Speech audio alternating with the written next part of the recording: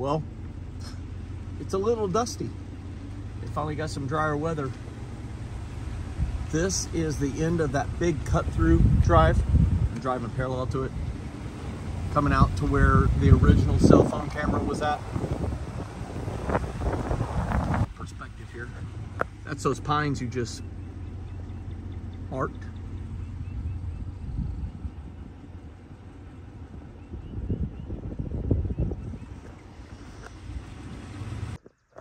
This is looking from the far eastern part of the property. Used to be a road right here. You can see the decks right here.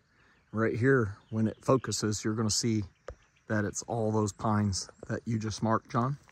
You see kind of the path that you followed there.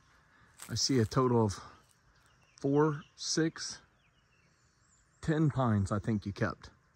Big, beautiful pines. They've got it cleared out down along the fence row. I don't know if you can listen, but I think it's here the 13 cicadas. Somebody posted a picture of a turkey, had 57 cicadas in its crop down here in Abbeville County, and I can hear them.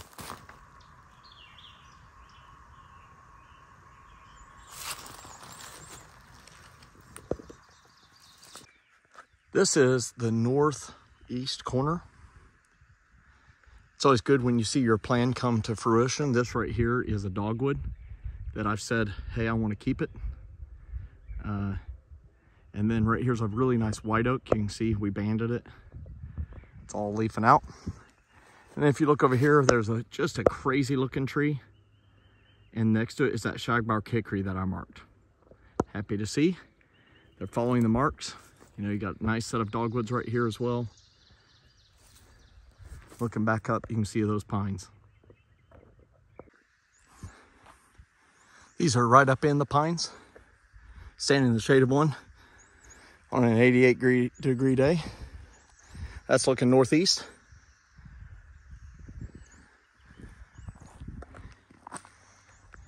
Yeah, this is gonna be real nice. You can see way off in the distance, that's the road in. Looking to the south. It's gonna be a nice, beautiful savanna type habitat. Looks like I got a big old rock here, nice. Don't know what that is, but pretty cool.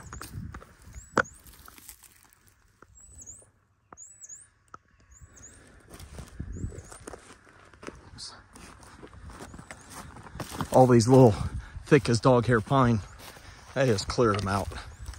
Beautiful. Let's go look at the equipment.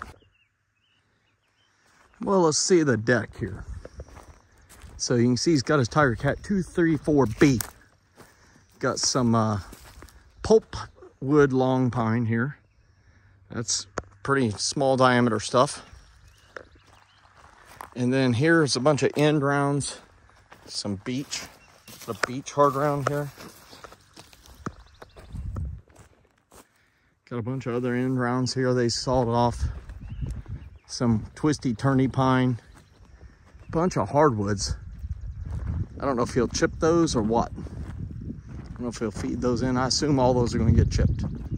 That's my assumption. And then some better pine here.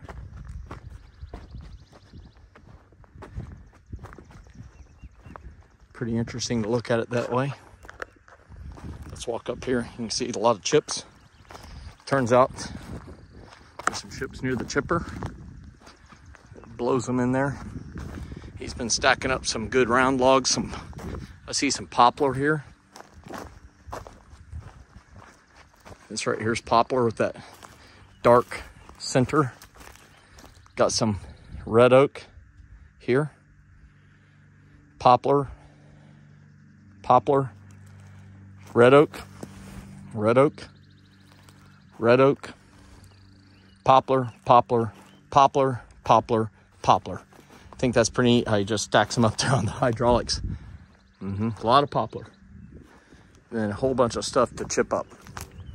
Looks like he almost just bunches them up here. I don't know what the DL 4400 Classic is by CSI. But they make short work of it. I know that with that big old chipper. I've never seen it in action. That's my goal before they leave sight, is to see this big old beast in action. The More Bark from Wynn, Michigan, model 4036. Thought I would stop here. As I was driving out, I noticed right over here, just look at all that stuff lined up to be chipped. And there's stacks on the back there too, but they've got it lined up, ready to go. It's gonna be a nice little grove here.